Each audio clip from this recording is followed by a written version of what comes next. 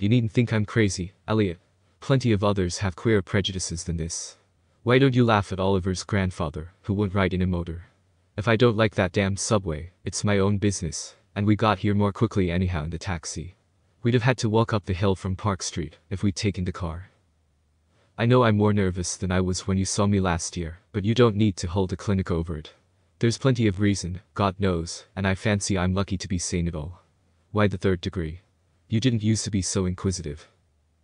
Well, if you must hear it, I don't know why you shouldn't. Maybe you ought to, anyhow, for you kept writing me like a grieved parent when you heard I'd begun to cut the art club and keep away from Pickman. Now that he's disappeared I go around to the club once in a while, but my nerves aren't what they were.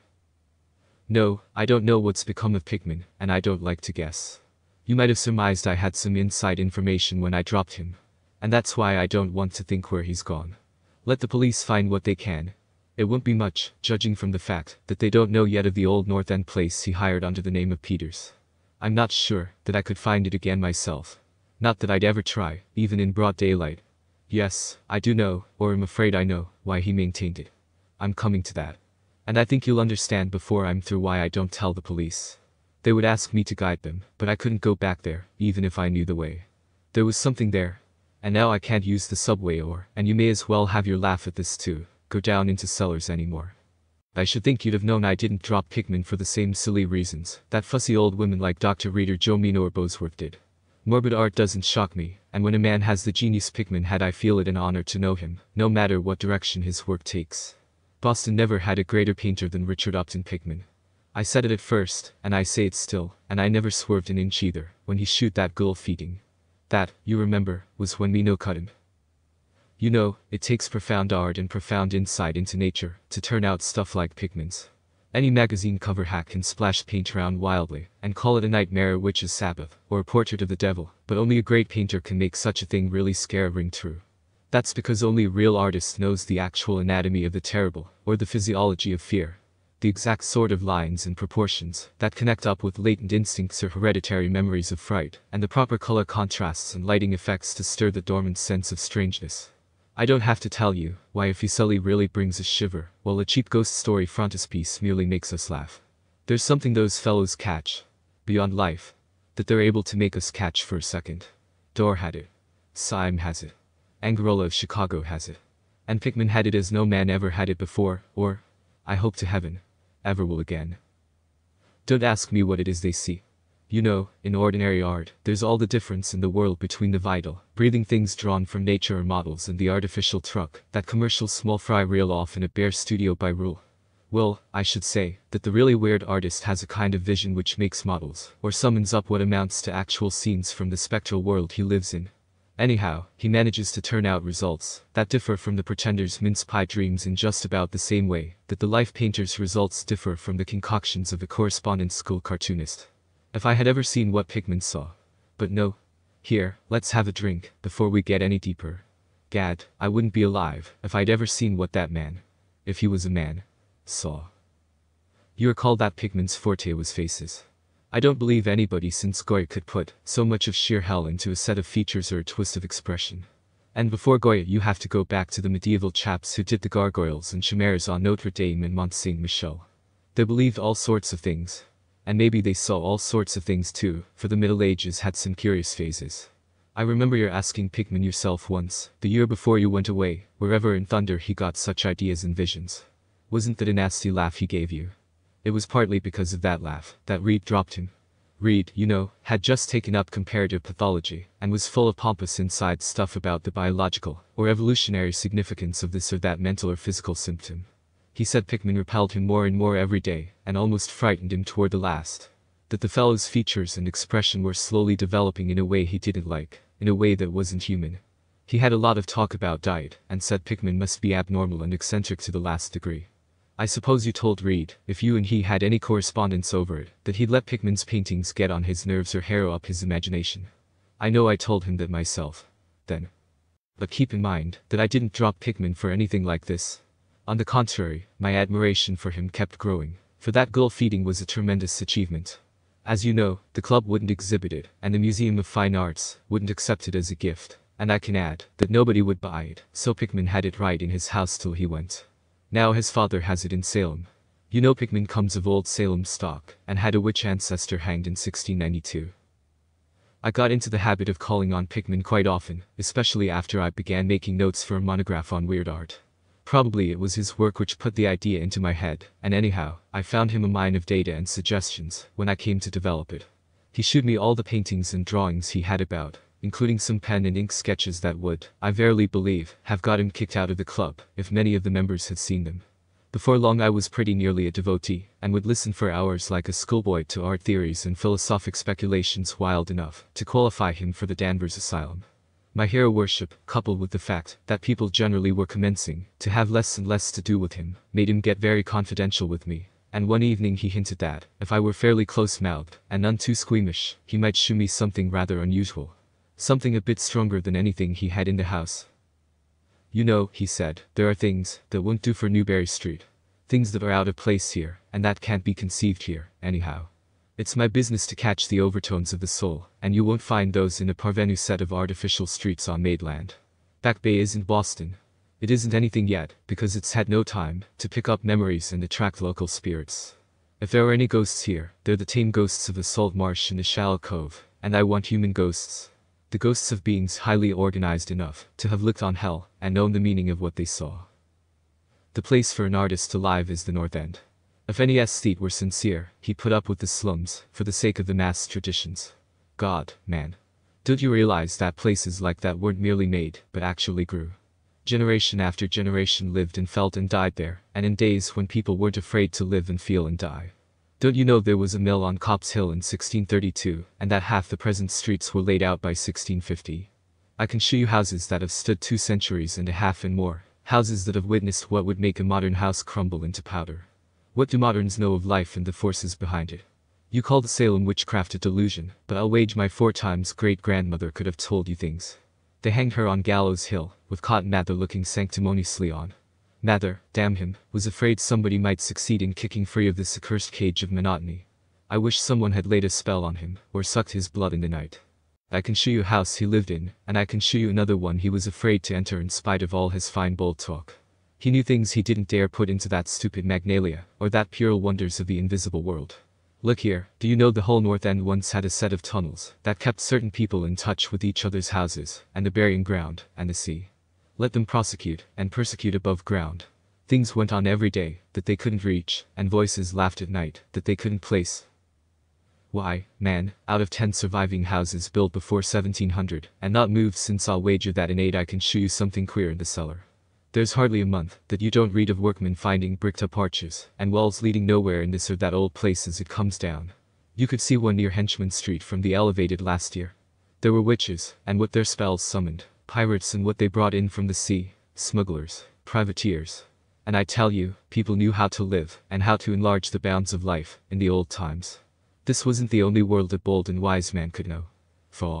And to think of today in contrast, with such pale pink brains, that even a club of supposed artists gets shudders and convulsions if a picture goes beyond the feelings of a Beacon Street tea table. The only saving grace of the present is that it's too damned stupid to question the past very closely. What do maps, and records and guidebooks really tell of the North End? Bah. At a guess I'll guarantee to lead you to 30 or 40 alleys and networks of alleys north of Prince Street that aren't suspected by 10 living beings outside of the foreigners that swarm them. And what do those Dagos know of their meaning? No, Thurber, these ancient places are dreaming gorgeously and overflowing with wonder and terror and escapes from the commonplace, and yet there's not a living soul to understand or profit by them. Or rather, there's only one living soul.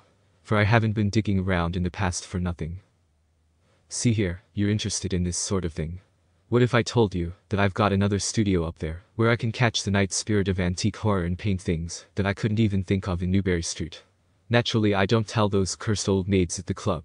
With Reed, damn him, whispering even as it is that I'm a sort of monster bound down the toboggan of reverse evolution. Yes, Thurber, I decided long ago that one must paint terror as well as beauty from life, so I did some exploring in places where I had reason to know terror lives. I've got a place that I don't believe 3 living Nordic men besides myself have ever seen. It isn't so very far from the elevated as distance goes, but it's centuries away as the soul goes. I took it because of the queer old brick well in the cellar. One of the sort I told you about. The shack's almost tumbling down, so that nobody else would live there, and I'd hate to tell you how little I paid for it. The windows are boarded up, but I like that all the better, since I don't want daylight for what I do. I paint in the cellar, where the inspiration is thickest, but I've other rooms furnished on the ground floor. A Sicilian owns it, and I've hired it under the name of Peters. Now if you're game, I'll take you there tonight. I think you'd enjoy the pictures, for as I said, I've let myself go a bit there. It's no vast tour. I sometimes do it on foot, for I don't want to attract attention with a taxi in such a place. We can take the shuttle at the South Station for Battery Street, and after that the walk isn't much. Well, Elliot, there wasn't much for me to do after that harangue, but to keep myself from running instead of walking for the first vacant cab we could sight. We changed to the elevated at the South Station, and at about 12 o'clock had climbed down the steps at Battery Street, and struck along the old waterfront past Constitution Wharf. I didn't keep track of the cross streets, and can't tell you yet which it was we turned up, but I know it wasn't Greenough Lane. When we did turn, it was to climb through the deserted length of the oldest and dirtiest alley I ever saw in my life, with crumbling-looking gables, broken small-paned windows, and archaic chimneys that stood out half disintegrated against the moonlit sky. I don't believe there were 3 houses in sight that hadn't been standing in Cotton Mather's time. Certainly I glimpsed at least 2 with an overhang, and once I thought I saw a peaked roof line of the almost forgotten pre-gambrel type, though antiquarians tell us there are none left in Boston. From that alley, which had a dim light, we turned to the left into an equally silent, and still narrower alley with no light at all, and in a minute made what I think was an obtuse angled bend toward the right in the dark. Not long after this Pickman produced a flashlight, and revealed an antediluvian 10-panel door that looked damnably worm-eaten. Unlocking it, he ushered me into a barren hallway with what was once splendid dark oak paneling. Simple, of course, but thrillingly suggestive of the times of Andros and Phipps and the witchcraft. Then he took me through a door on the left, lighted an oil lamp, and told me to make myself at home. Now, Elliot, I'm what the man in the street would call fairly hard-boiled, but I'll confess that what I saw on the walls of that room gave me a bad turn. They were his pictures, you know. The ones he couldn't paint, or even shoe in Newbury Street. And he was right when he said he had let himself go. Here, have another drink. I need one anyhow. There's no use in my trying to tell you what they were like, because the awful, the blasphemous horror, and the unbelievable loathsomeness and moral feeder came from simple touches quite beyond the power of words to classify. There was none of the exotic technique you see in Sidney Syme, none of the trans-Saturnian landscapes and lunar fungi that Clark Ashton Smith uses to freeze the blood. The backgrounds were mostly old churchyards, deep woods, cliffs by the sea, brick tunnels, ancient paneled rooms, or simple vaults of masonry. Copp's Hill burying ground, which could not be many blocks away from this very house, was a favorite scene. The madness and monstrosity lay in the figures in the foreground, for Pickman's morbid art was preeminently one of demoniac portraiture.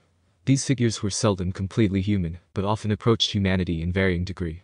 Most of the bodies, while roughly bipedal, had a forward slumping and a vaguely canine cast. The texture of the majority was a kind of unpleasant rubberiness. Ugh. I can see them now. Their occupations. Well, don't ask me to be too precise. They were usually feeding. I won't say on what. They were sometimes shewn in groups in cemeteries or underground passages, and often appeared to be in battle over their prey. Or rather, their treasure trove. And what damnable expressiveness Pickman sometimes gave the sightless faces of this charnel booty. Occasionally the things were shewn leaping through open windows at night, or squatting on the chests of sleepers, worrying at their throats. One canvas shewed a ring of them baying about a hanged witch on Gallows Hill, whose dead face held a close kinship to theirs. But don't get the idea that it was all this hideous business of theme and setting which struck me faint. I'm not a 3-year-old kid, and I'd seen much like this before. It was the faces, Elliot, those accursed faces, that leered and slavered out of the canvas with the very breath of life. By God, man, I verily believe they were alive. That nauseous wizard had waked the fires of Hull and Pigment, and his brush had been a nightmare-spawning wand. Give me that decanter, Elliot. There was one thing called the lesson. Heaven pity me, that I ever saw it. Listen. Can you fancy a squatting circle of nameless dog-like things in a churchyard teaching a small child how to feed like themselves? The price of a changeling, I suppose. You know the old myth about how the weird people leave their spawn in cradles in exchange for the human babes they steal. Pickman was shewing what happens to those stolen babes. How they grow up. And then I began to see a hideous relationship in the faces of the human and non-human figures. He was, in all his gradations of morbidity between the frankly non-human and the degradedly human, establishing a sardonic linkage and evolution. The dog things were developed from mortals. And no sooner had I wondered what he made of their own young as left with mankind in the form of changelings, than my eye caught a picture embodying that very thought. It was that of an ancient Puritan interior. A heavily beamed room with lattice windows, a settle, and clumsy 17th century furniture, with the family sitting about while the father read from the scriptures. Every face but one showed nobility and reverence, but that one reflected the mockery of the pit. It was that of a young man in years, and no doubt belonged to a supposed son of that pious father, but in essence it was the kin of the unclean things. It was their changeling. And in a spirit of supreme irony Pickman had given the features a very perceptible resemblance to his own. By this time Pickman had lighted a lamp in an adjoining room, and was politely holding open the door for me, asking me if I would care to see his modern studies. I hadn't been able to give him much of my opinions. I was too speechless with fright and loathing. But I think he fully understood and felt highly complimented. And now I want to assure you again, Elliot, that I'm no mollycoddle, to scream at anything which shews a bit of departure from the usual. I'm middle-aged and decently sophisticated, and I guess you saw enough of me in France to know I'm not easily knocked out. Remember too, that I'd just about recovered my wind, and gotten used to those frightful pictures which turned colonial New England into a kind of annex of hell. Well, in spite of all this, that next room forced a real scream out of me, and I had to clutch at the doorway, to keep from keeling over. The other chamber had shewn a pack of ghouls, and witches overrunning the world of our forefathers, but this one brought the horror right into our own daily life. Dad, how that man could paint. There was a study called Subway Accident, in which a flock of the vile things were clambering up from some unknown catacomb through a crack in the floor of the Boylston Street subway, and attacking a crowd of people on the platform. Another shoot a dance on Copp's Hill among the tombs with the background of today. Then there were any number of cellar views, with monsters creeping in through holes, and rifts in the masonry and grinning as they squatted behind barrels, or furnaces and waited for their first victim to descend the stairs.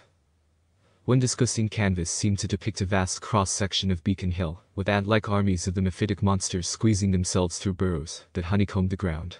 Dances in the modern cemeteries were freely pictured, and another conception somehow shocked me more than all the rest.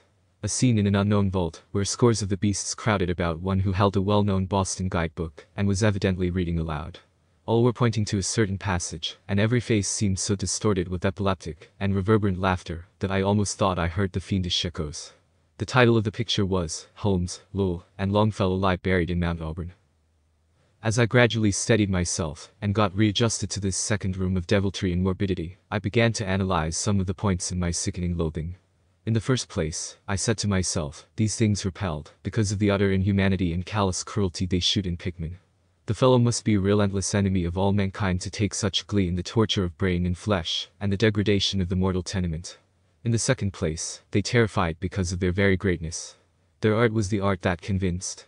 When we saw the pictures we saw the demons themselves, and were afraid of them. And the queer part was, that Pickman got none of his power from the use of selectiveness or bizarrerie.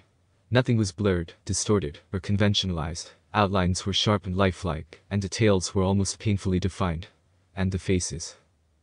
It was not any mere artist's interpretation that we saw. It was pandemonium itself, crystal clear in stark objectivity. That was it, by heaven. The man was not a fantasist or romanticist at all. He did not even try to give us the churning, prismatic ephemera of dreams, but coldly and sardonically reflected some stable, mechanistic, and well-established horror world which he saw fully, brilliantly, squarely, and unfalteringly.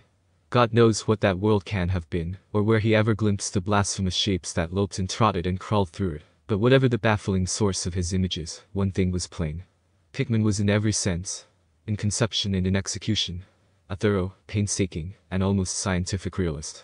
My host was now leading the way down cellar to his actual studio, and I braced myself for some hellish effects among the unfinished canvases.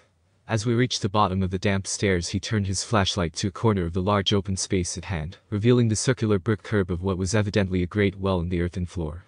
We walked near, and I saw that it must be 5 feet across, with walls a good foot thick, and some 6 inches above the ground level.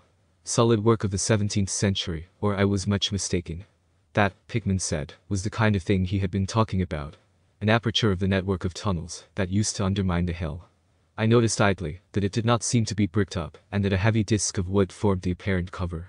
Thinking of the things this well must have been connected with, if Pickman's wild hints had not been mere rhetoric, I shivered slightly, then turned to follow him up a step, and through a narrow door into a room of fair size, provided with a wooden floor, and furnished as a studio. An acetylene gas outfit gave the light necessary for work. The unfinished pictures on easels or propped against the walls were as ghastly as the finished ones upstairs, and shewed the painstaking methods of the artist. Scenes were blocked out with extreme care, and penciled guide lines told of the minute exactitude which Pickman used in getting the right perspective and proportions. The man was great. I say it even now, knowing as much as I do.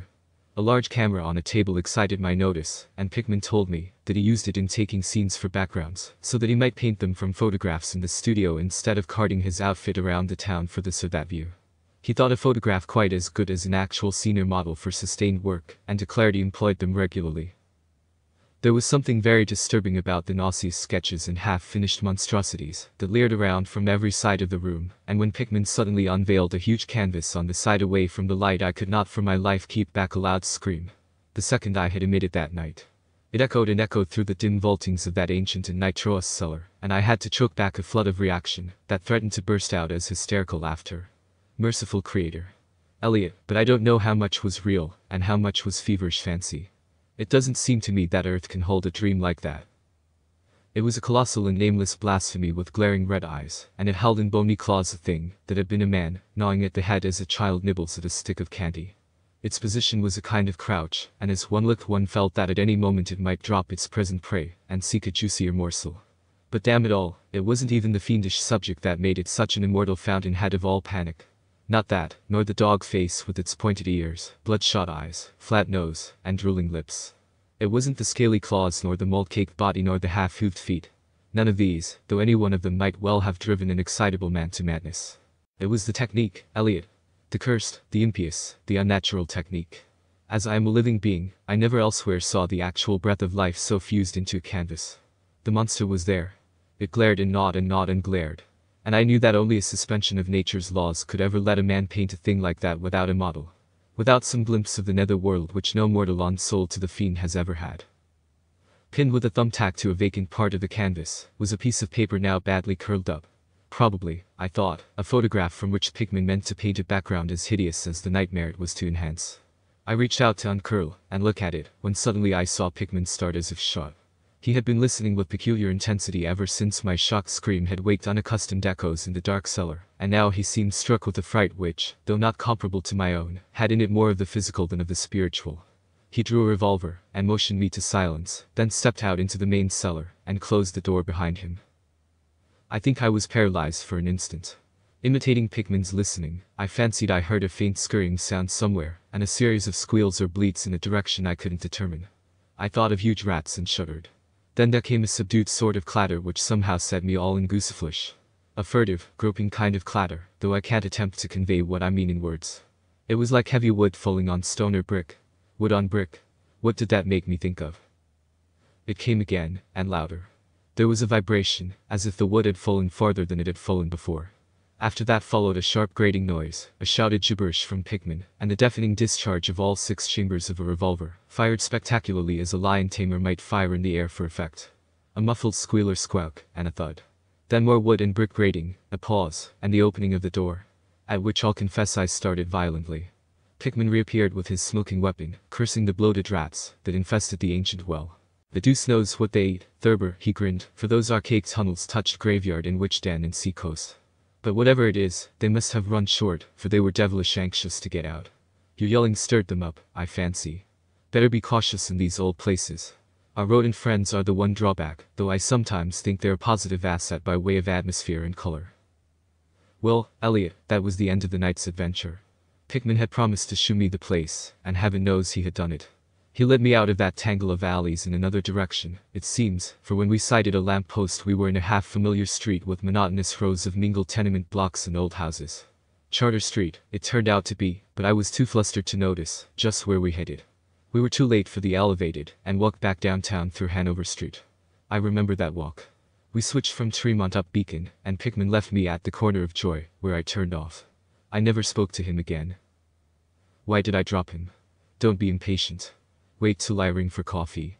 We've had enough of the other stuff, but I for one need something.